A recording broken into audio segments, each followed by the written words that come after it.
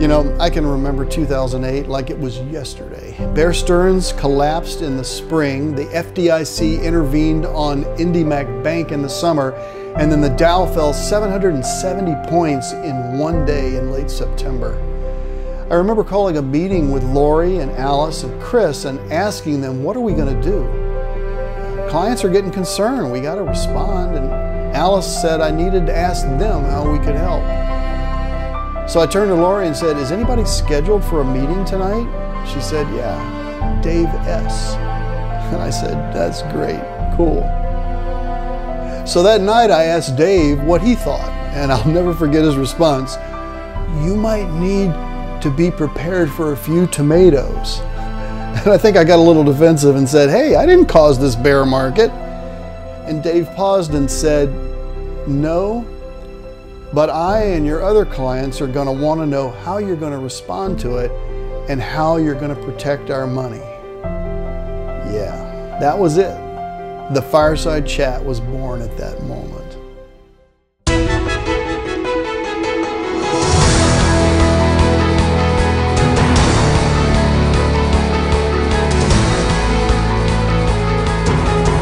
We haven't hit bottom in the foreclosure market simply because there's such a huge inventory of homes for which the paperwork hasn't been processed yet.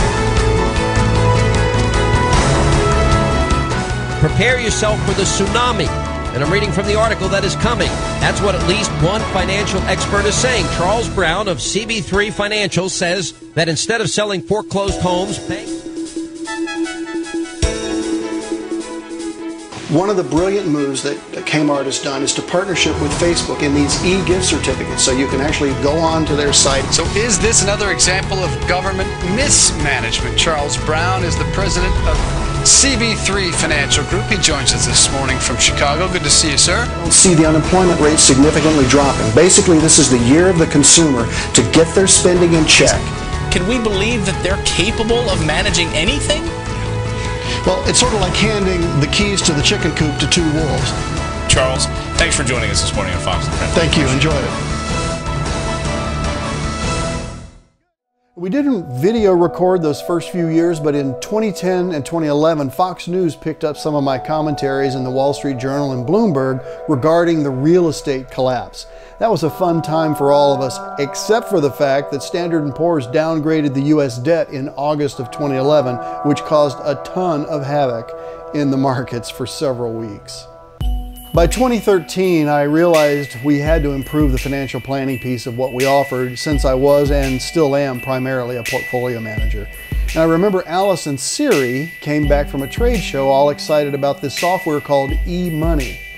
So we demoed the software for a few days, and then I went into Lori's office and said, can we get our clients up and running on this in, say, 2 to 3 months? And her eyes widened as she said, maybe 18 months. Right then I knew we had to find a partner. So we interviewed firms in New York, Connecticut, Downers Grove, Dallas, and Cleveland. The final interview was with a firm in St. Charles. OnPath Financial was our last and best interview. We could see the strong connection, really from day one. Their belief system, their culture, client values aligned exactly with ours. Kyle, Dan, Rich, David, and now Aaron have really become the perfect partnership to work with as we invest and financially plan for the next decade of our clients' growth. You know, clients still ask me two things. How are you investing for me right now?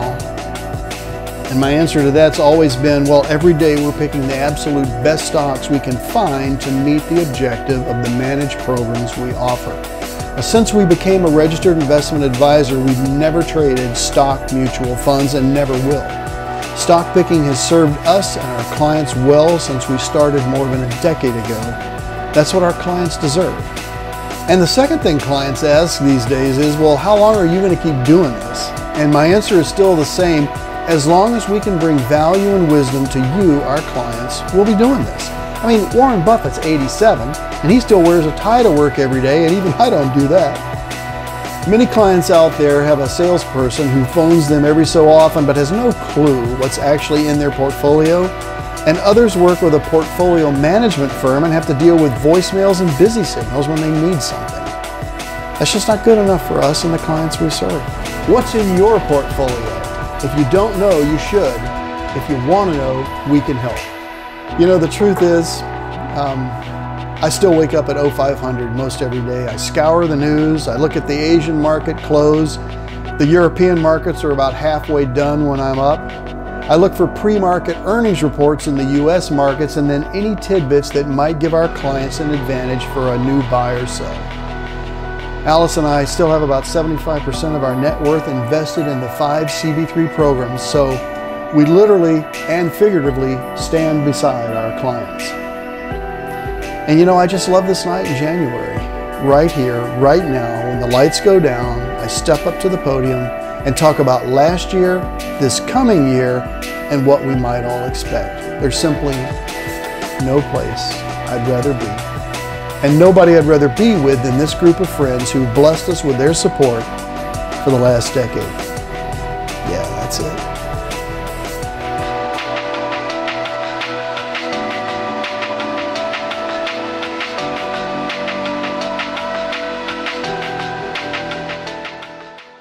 There we have it. Hard to believe it's been that long for those of you that have been with us that long. But it's been a fun ride. Hope you guys have enjoyed it. And here we start on the next 10 years.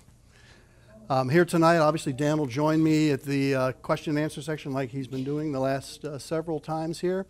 Our topics are similar. The first one is similar anyway to what we've done in the past. The world and markets in 2018. The Trump effect. 1 year review. Last time I stood here, we were talking about what could be. Well, now we have a year's worth of data to figure that out. Tax reform and your money, the biggest single piece of tax legislation in 31 years has just been passed. So let's dig right in. So this is the chart that was in the video that you just saw. The low of the market down here, see if my red dot's working, 676.53, March 9th, 2009. Wow. Wow. 9 years ago, this coming March, a lot has happened since then. A lot has happened. So looking at 2017 as a whole, earnings are expected to be up about 9.5%, sales up 6.2% compared to 2016, just 1% and 2.5%. So a huge improvement in overall productivity of American corporations. Every major sector is expected to report earnings growth for 2017. Now you might say, well, the year's finished, but we don't get the earnings reports until March when everybody's done. And that's expected to be repeated in 2018 as the earnings growth accelerates, okay? My very first questionnaire for you guys, when you look at that chart, what do you see? So first of all, the numbers are not that really important. On the left-hand side are the years. We're looking for the anomaly. It's in the colors. I'm hearing somebody say something. All green on the bottom. That would mean that every single month and November and December of last year, all finished positive in the Wilshire 5000. The current president has not seen, since he was elected, a down month in the market. This has never happened, certainly, since they started keeping records. Doesn't mean that that's, you know, past performance is no guarantee of future performance, right? But that's the numbers. That's how it works out. So the current S&P 500 sector weighting is as follows, and why is this important? There are 11 sectors. My editorial on this is there really should be 10. Telecom and utility should be combined, and that may happen, get us back to 10 sectors. We expanded from 10 to 11 when they added real estate, which made sense. But technology at 24, financials and healthcare, add those two together, and they're just a little bit bigger than technology. This country's future is built on technology. It's built on innovation. You hear about the FANG stocks, Facebook, Amazon, Google, which is Alphabet. That's where the development is. So when we see hemorrhaging or any concerns in these sectors up here, it's way more important than what's happening down here. And I've been introducing that with the relative rotation graphs, which we'll talk about a little bit later, but we're following sector and sector growth. That your allocation to the correct sectors is more important than any single thing really as an investor, other than over leveraging. So breaking down fourth quarter earnings per share growth estimated by sector. Again, it's estimated because we don't have everything in until March. Look at this number right here. Okay, why is energy so high? Because finally, the energy sector is gaining some traction. Okay, materials, these are building materials that are going into construction. This has also been a strong sector. Technology has had a tremendous year looking backwards, but going forward probably will not perform as well. But these three sectors are where we have been mostly concentrated this year, certainly in our growth programs. The fourth quarter of 2017 marks the 6th consecutive quarter of earnings per share growth. That's a pretty amazing number. It doesn't go back 50 years, but it's still pretty amazing considering the tepid economy and the collapse of energy and commodities just a few years ago. I mean, oil went from trading at 140 in 2013 to almost a 2 handle, but certainly in the 30 handle for quite some time. So that recovery in energy is one of the guiding points to 2018 success. We're on track for the best annual earnings per share growth since 2011. It's a great number. When earnings per share is growing, that means your stocks are becoming more valuable. That means they're going up in price. This is a Goldman Sachs prediction into the future, and we're pretty much playing all this out. I actually pulled this from a year ago to see if it was going to play out accurately, and it is. Okay? Earnings sales growth. So earnings per share is different than sales, but you still want to have strong sales. So energy, financials, why would you suppose financials is so high? Energy is high because it's, again, a recovering sector. But financials, what are the 2 reasons? Anybody? We like this to be interactive. You remember that, right? So, okay, so what do financials have? Go ahead, Mike. Everybody knows the market's coming about. They want to get involved. That's fair. That's fair. We have a reduction in regulation. We're going to be talking a lot about regulation tonight. Who is the most regulated of all the sectors? The financials. Okay?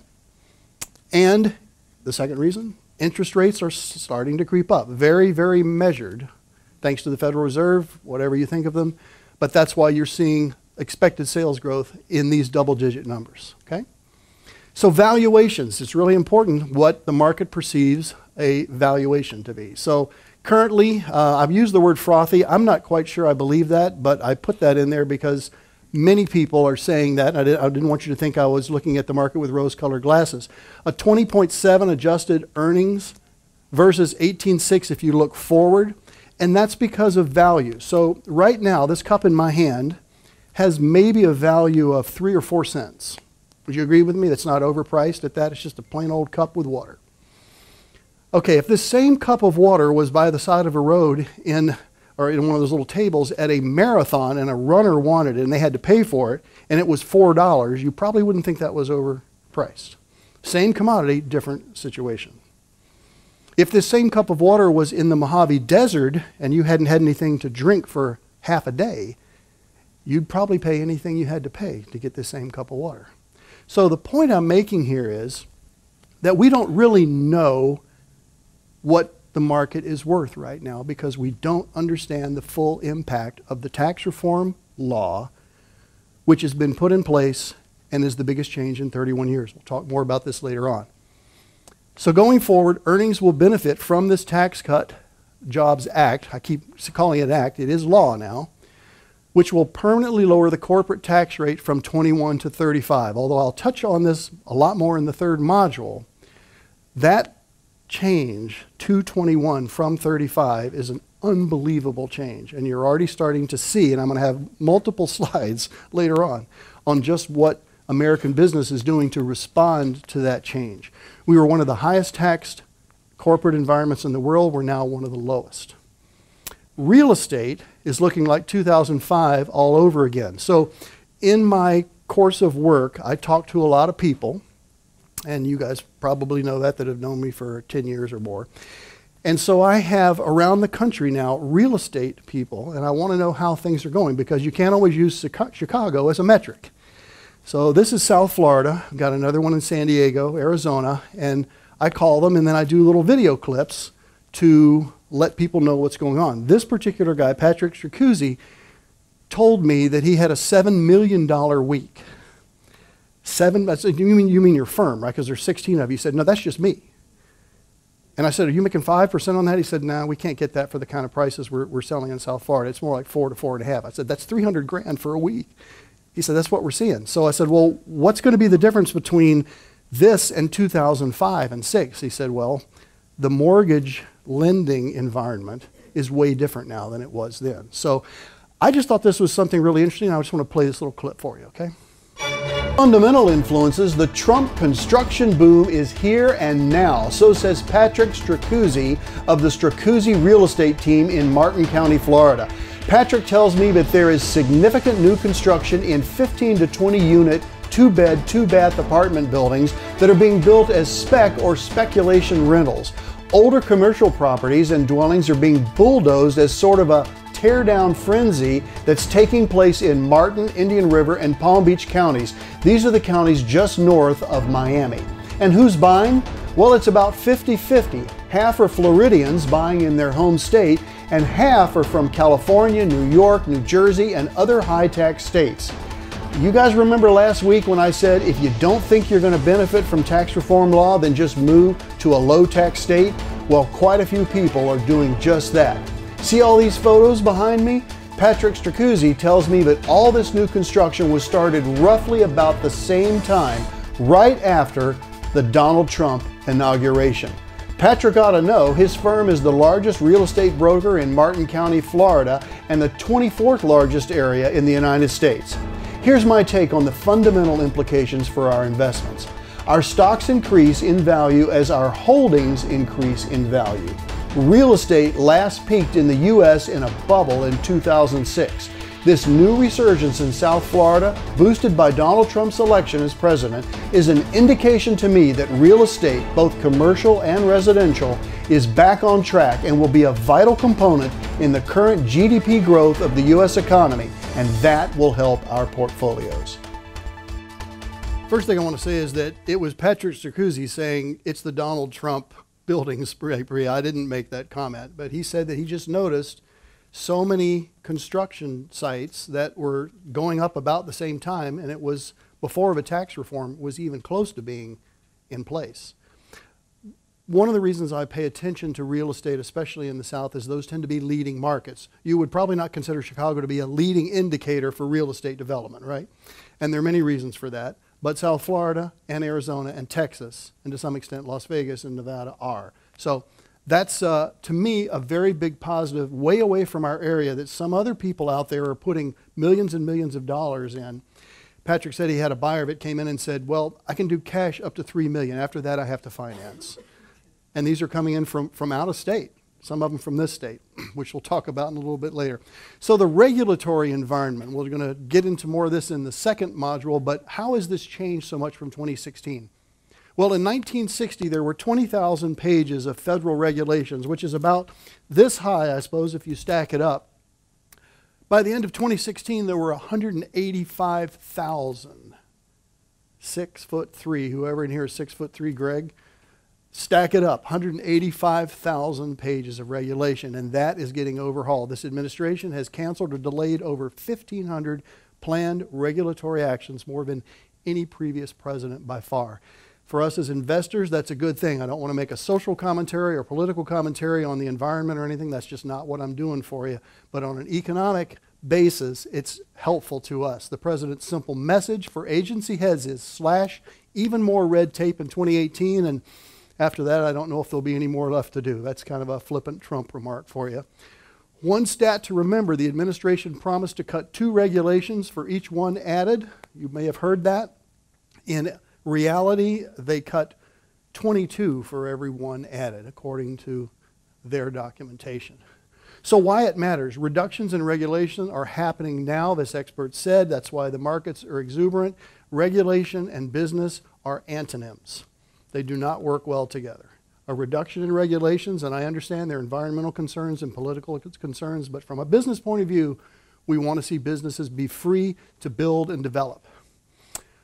All right, from a technical point of view, how many of you guys, I've been showing you these for about a year. Anybody? Raise hands. Do you know what you're looking at? Relative rotation graph? Anybody? Okay, good. So I want to spend just a few minutes on this, and because this is important in how we select stocks for you. This is a relative rotation graph. Right here in the center, in this case, is the World Stock Index benchmark, meaning all the world indices are globbed into one index. They're averaged, and they're right here in the middle. So it would stand to reason that indices over here are outperforming the world averages. Down here, they're weakening. They're still better, but they're weakening. Here, they're lagging. Red is not good, just like most times it's used in life.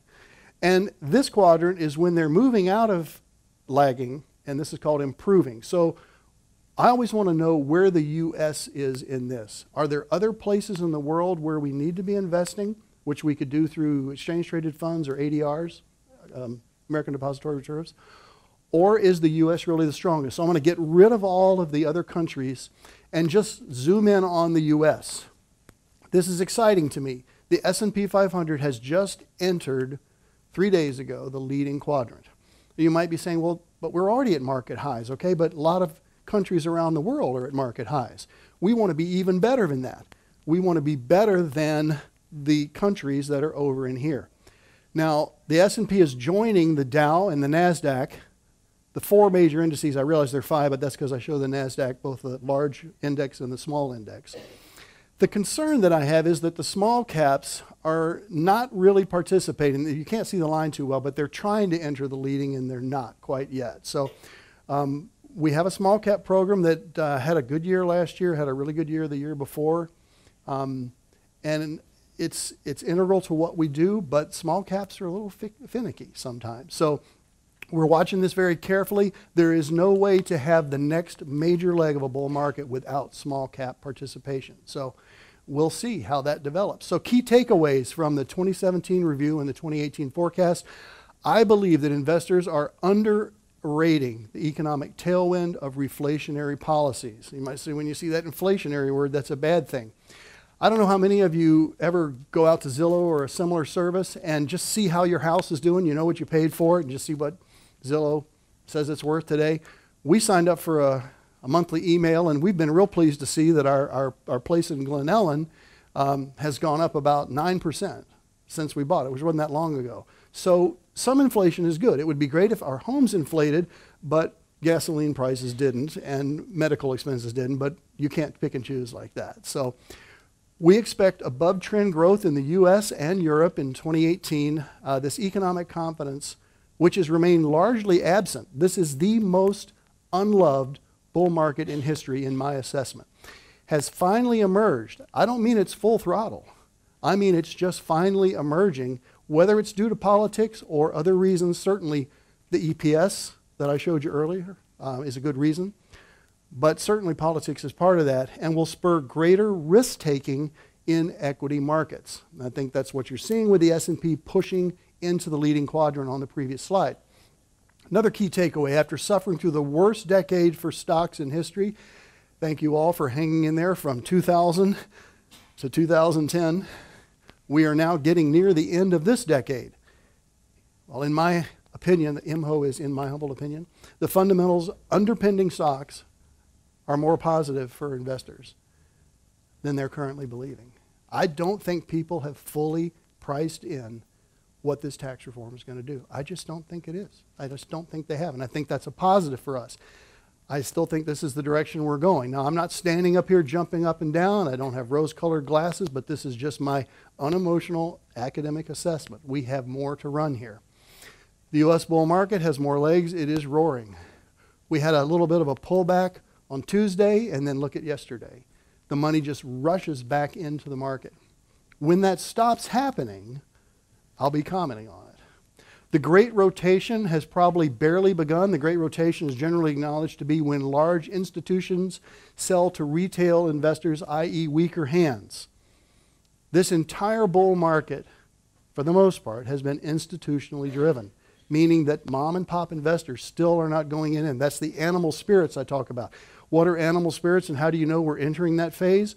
When you get in a cab in Chicago and ask how they're doing, and they say, well, I'm doing okay, but I'm going to quit and become a day trader in about a month. I've got 10 grand saved up, and I think I can make a living off that. That's animal spirits. I'm not hearing anybody say that yet. So, all right, here's my summary. The U.S. dollar will continue to weaken. Actually, a year ago, I stood here. The U.S. dollar, I thought was going to go through 100, 105, stay above there. Didn't happen. So in the U.S. dollar index, the dollar is weaker now than it has been in some time. The euro is back in the 128 range. But honestly, we have a current president who does not care about having a weak dollar. It's an unusual juxtaposition of logic, but I can't argue with the success of that. The risk challenging U.S. and global economy will likely not get derailed in the first half of 18. I'll be back here in August and we'll see what happens, but I don't see any way to derail this in the first half. The Trump era will continue to provoke uncertainty in ways we have never before experienced. I think we can all agree to that. No question. So, a year ago, I laid out what I thought could happen during President Trump's first year. And now I'm going to show you what I think has happened. I have to continue to put this disclaimer in here. It's impossible to talk about achievements with an administration and a Congress without sounding somewhat political, but I'm not going to focus on those. I'm going to focus on the economic benefits that have happened, and these are the top 10 that I see.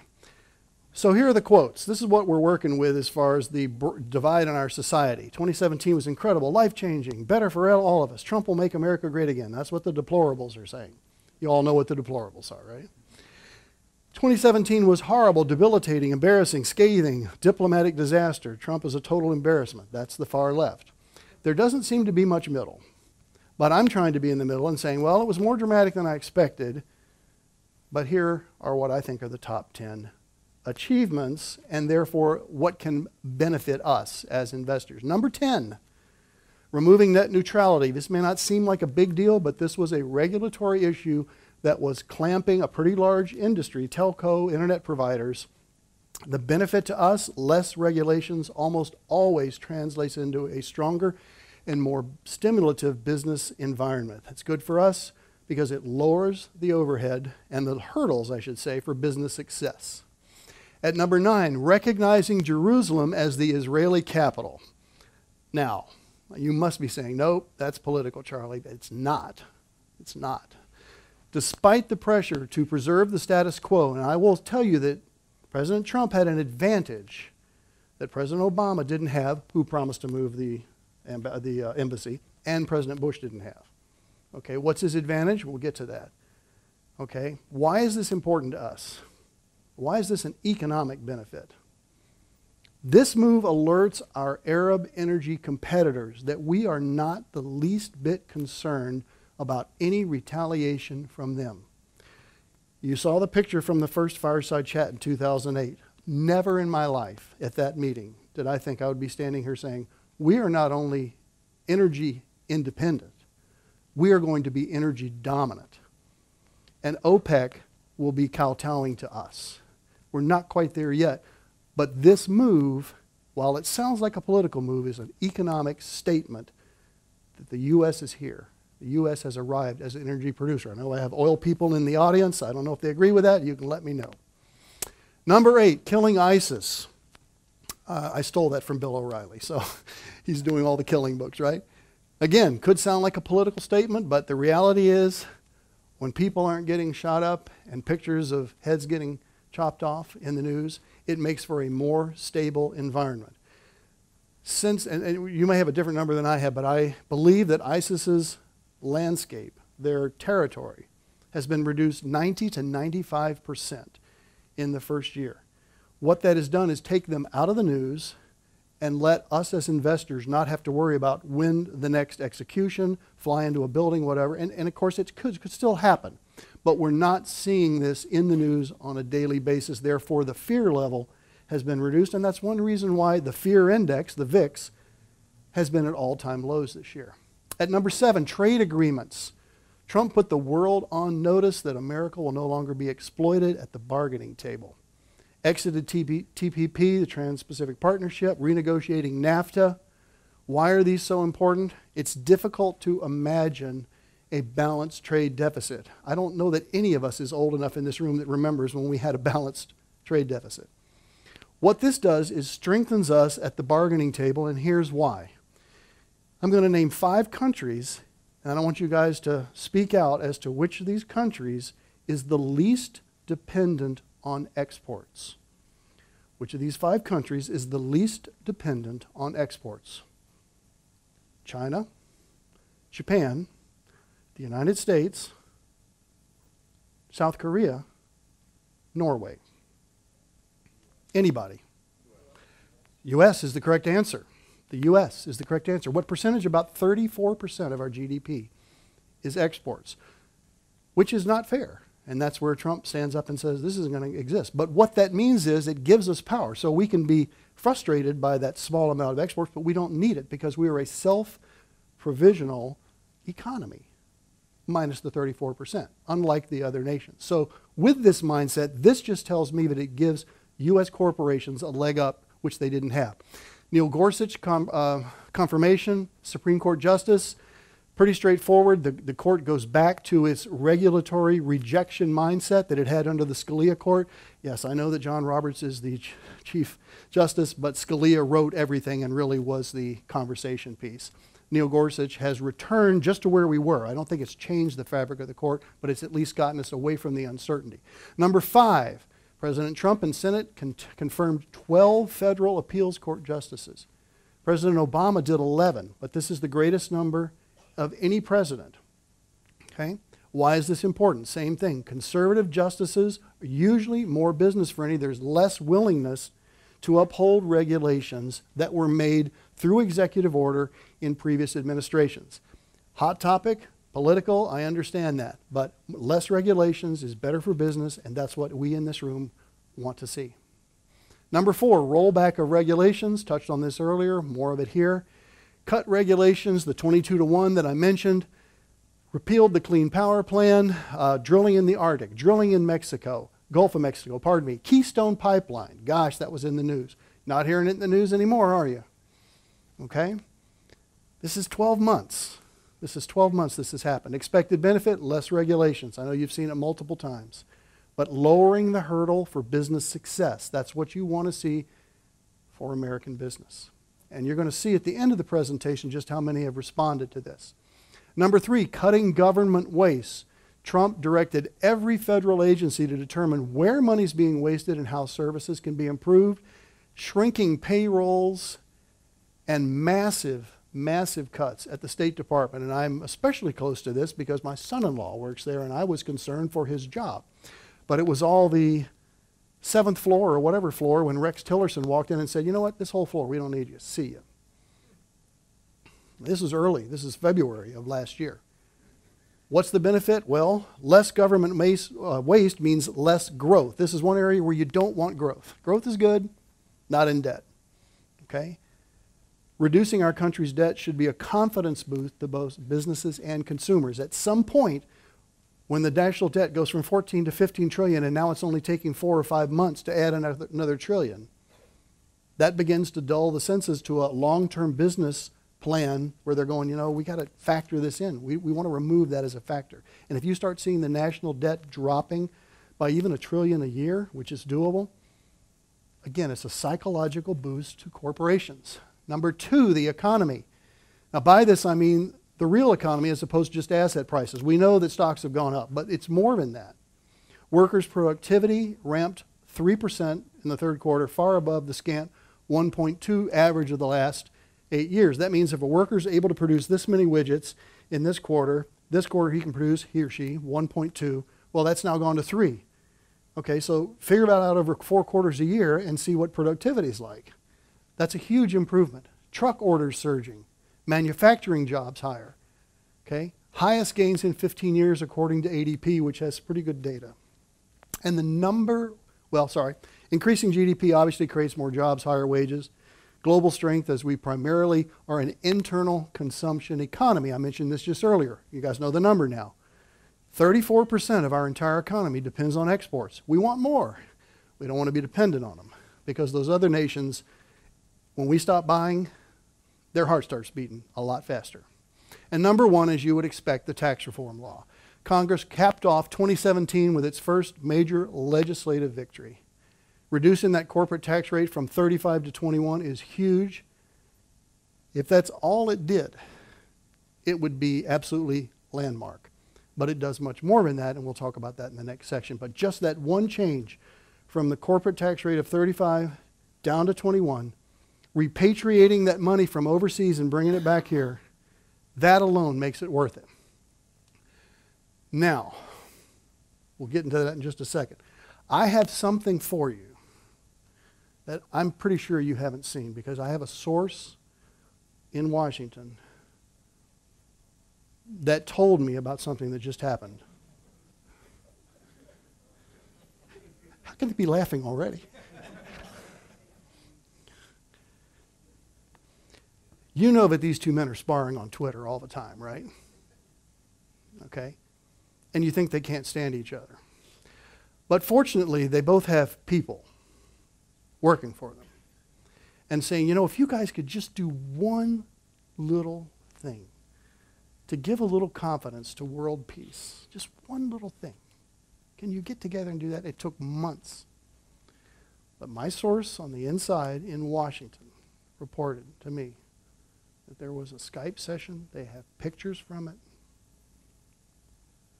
I think before anybody else in the world knows about this, you guys are going to know. The very first Donald Trump, Kim Jong-un trade deal. You ready?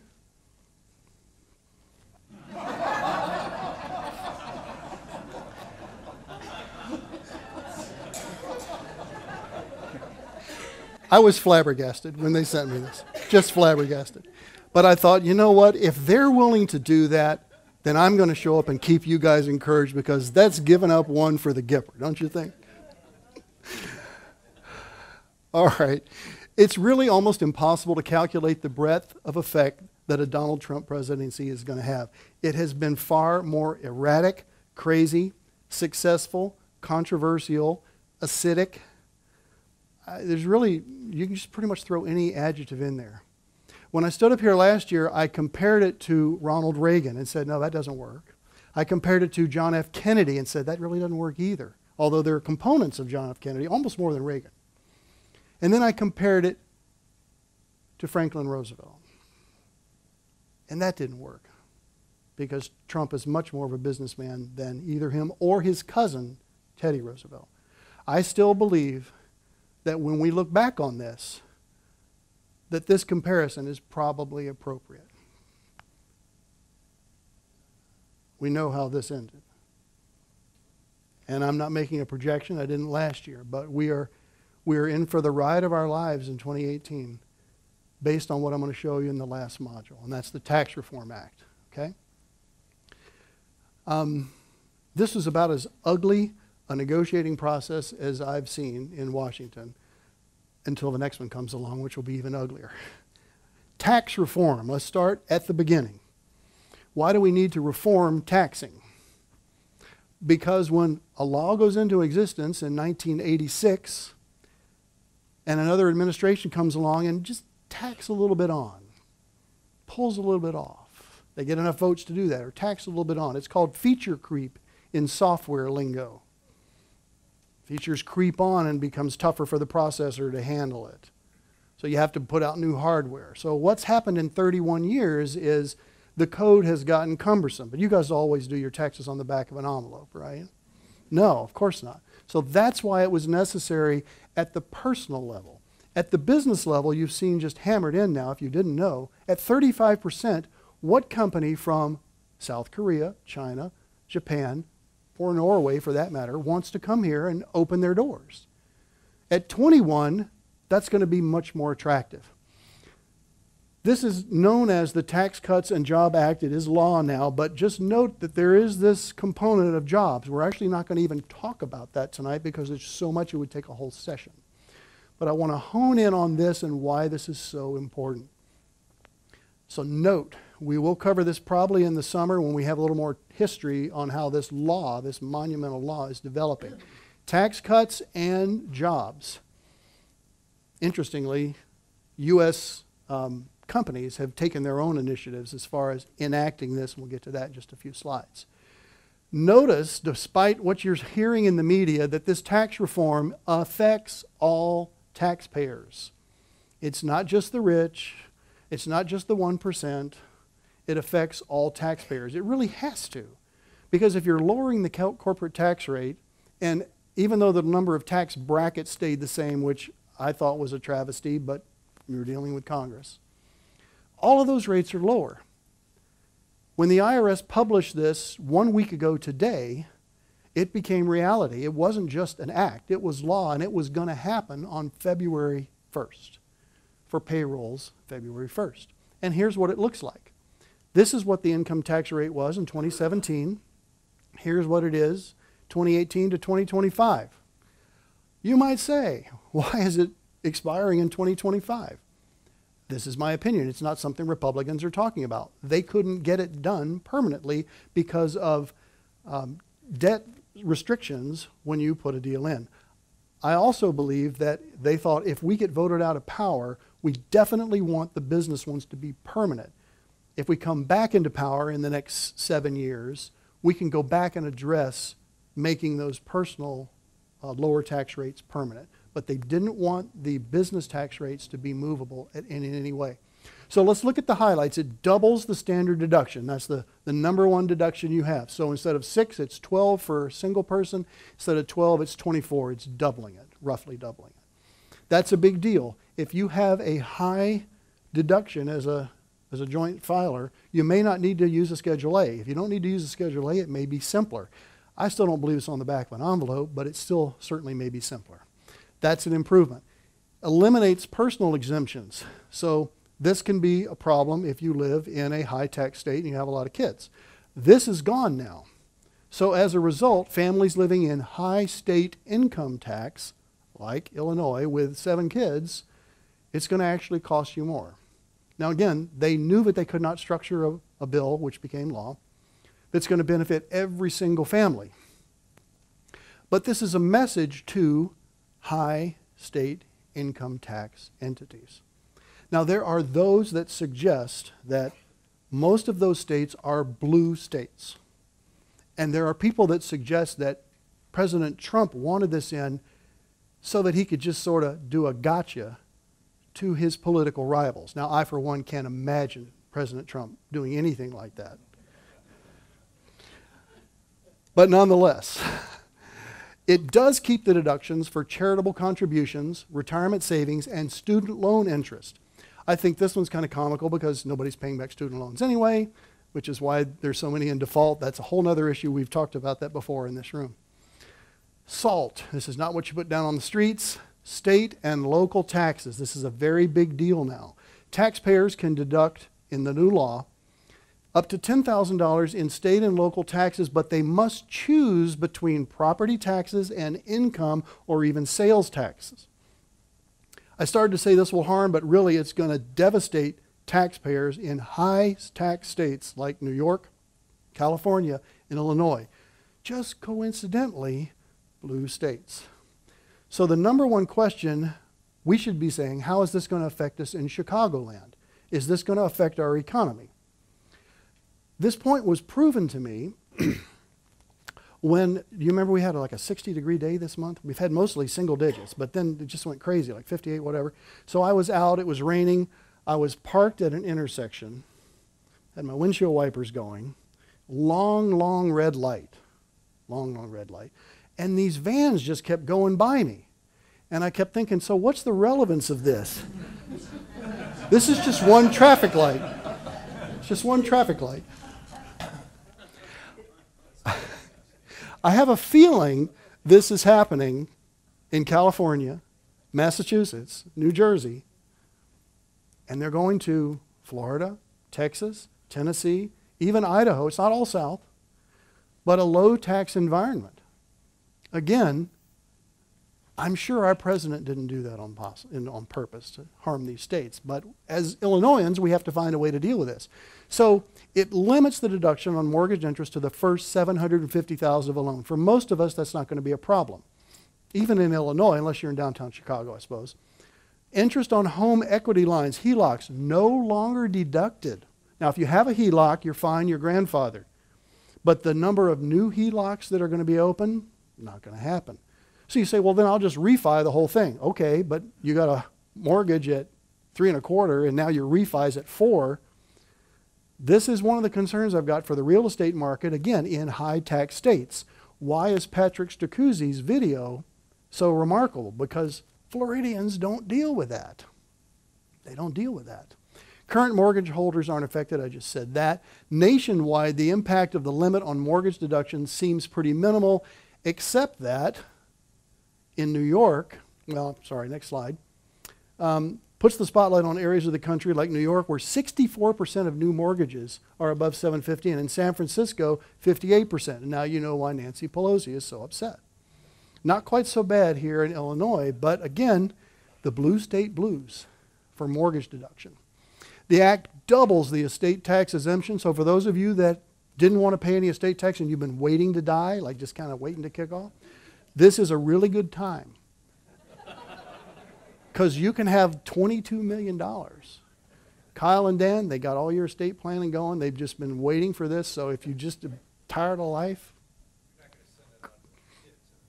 yeah, there's truth. That's an estate issue. Again, that's why they're here.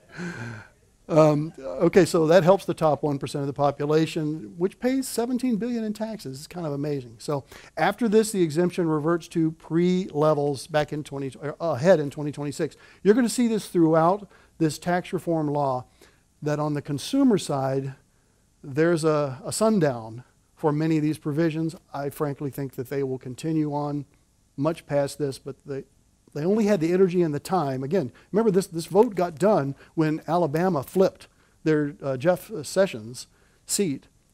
You know, it was 52-48. It went to 51-49. They barely got this done. So I don't see this as a big issue as I've seen some people be concerned about. It keeps the alternative minimum tax. It increases the exemption from 54 to 70 for singles and 84 to 100. What that means is it's a higher threshold before AMT kicks in. That's generally a good thing, but they didn't get rid of it overall. It does phase out at $500,000 in income. And it too sunsets in 2026, which I don't expect to see. It does allow parents to use 529. For those of you that have 529s, you can use it for tuition at private and religious. K-12 schools can also use it for homeschooling. So they expanded on that. Now, the minority party had a motion to include household pets for 529s. That was voted down. So, okay. The act lowers the maximum corporate rate. We've talked about this. Lowest, guys, just to give you perspective, 1939 was the last time that the corporate tax rate was this low. The United States had one of the highest tax rates, and now the many corporations, I just can't mention all the benefits of the corporate side because you're consumers and that's really what you want to hear. What I can do, though, is show you, and I'm just going to flip through these and I'm going to watch you. When you start yawning or you're looking at your watch because you're just tired of seeing this, President Trump has said, you're going to see so much winning, you're going to get sick of it. So if you guys get sick of this, I'll stop, all right? American Airlines, $1,000 bonuses, 130,000 people. AT&T, $1,000 bonuses, 200,000 employees. Do the math on that. Bank of America, one-time bonus of $1,000 if you make less than $150 a year. First Financial Northwest, $1,000 bonuses. Comcast, holiday bonuses, 100,000 employees. We own the stock in one of our portfolios. Special one-time cash bonus of $1,000. Fiat, one-time $2,000 bonus. And here's the biggie. The company also said it's moving production of their Ram truck from Mexico to Warren, Michigan. Is that awesome or what? You can believe those folks in Michigan and Detroit, which filed for bankruptcy, are glad to see that. Fifth Third, raise the minimum wage to $15 for all employees. One-time bonus for more than 13,000. Wells Fargo, minimum wage increase as well. Southwest Airlines, $1,000 bonuses. JetBlue, $1,000 to 21,000 all crew members. Walmart, one-time bonus up to $1,000 and increase the minimum wage. Question. Is this not just a political cover for these corporations for the phenomenal bonuses that they're going to be giving the senior executives because the corporations are so flush with cash? And they can now politically point and say, oh, look at what we've done for average Joe. Sure. Meanwhile, we're padding the living daylights out of the senior officers. Yeah, I don't have any corroboration on what they're doing with the senior officers. I don't have any. They're not putting it out, but well, you know. Well, You know. Dave, I could be. I know you have questions for me later on. I know you have questions for me. I'm almost done. In fact, I'll skip because I'm kind of sensing you guys have seen enough here. I want to mention the latest two, though. Sorry, there's a ton of these here. This is it. This is just today. 14 utilities are cutting rates, citing benefits of the Trump tax reform. That's straight from their verbiage. And here's the biggie. This is 10 hours ago. 10 hours ago, Donald Trump phones Tim Cook and says, I heard you're going to invest $350 million in your local facilities. He said, you got that totally wrong. You mean $350 billion. This is the biggest single investment. It's $1/3 of $1 trillion. $1/3 of $1 trillion. Here's the headline from a few hours ago. 20,000 new jobs in LA alone, or in Orange County. I don't know if this, Dave, is political posturing. I do know that Tim Cook and Donald Trump think nothing of each other. At least that's what it looked like when they met on that advisory council back in January of last year. But I don't see that there's any downside to this for the U.S. economy.